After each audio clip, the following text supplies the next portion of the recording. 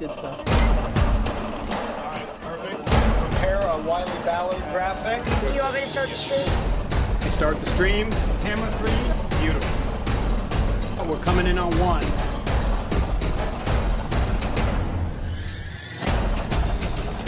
For more information on how your school can join the student broadcast program, visit nfhsnetwork.com/SBP. Secchia Stadium at Michigan State University hosted the 2015 MHSAA Softball Finals, and the day started with Wayland Union and Frankenmuth squaring off in Division II. Wayland used the long ball to take the win, including a final record 2 taters by Leah Morse, the first in the second inning, and then again in the 7th, the latter a 3-run shot. It's 2-0. The catcher pounds one over the center field fence. First pitch to Morse, and she powers another one to left, and it's over the fence. Her second home run of the day. Look at that Wayland Union bench go crazy. A line drive home run to left, and suddenly it's 11-0.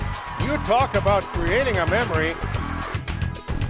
Bethany Tunison also had a home run in the 7th inning for the Wildcats, which won their second softball title in the school's history, 11-0.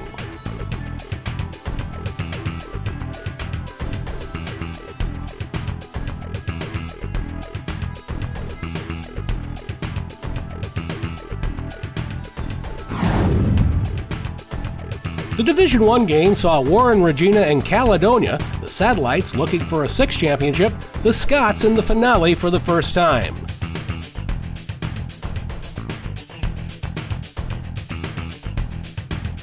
The only run Regina would need would come on this 4th inning triple by Haley Reese.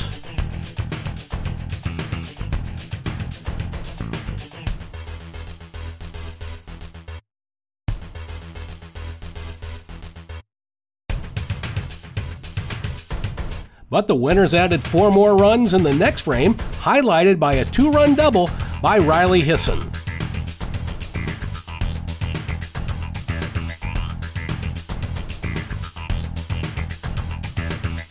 Regina captures the Division II championship for the first time since 2007 by a 5-0 score.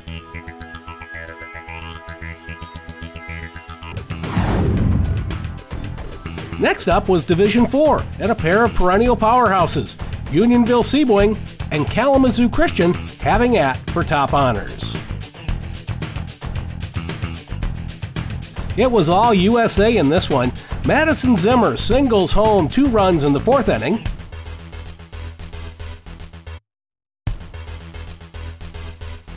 And Nicole Bauer did the same in the 5th frame.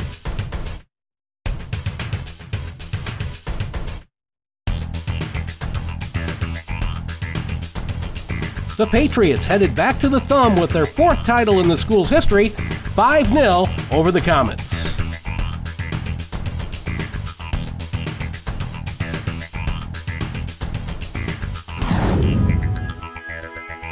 The Division III championship wrapped up the day with a pair of teams hungry for their first title, Monroe St. Mary Catholic Central and Bronson.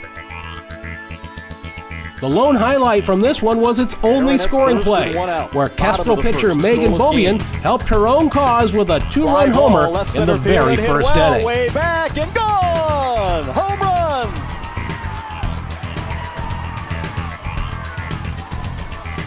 Megan Bobian with a 2-run home run to help her own cause.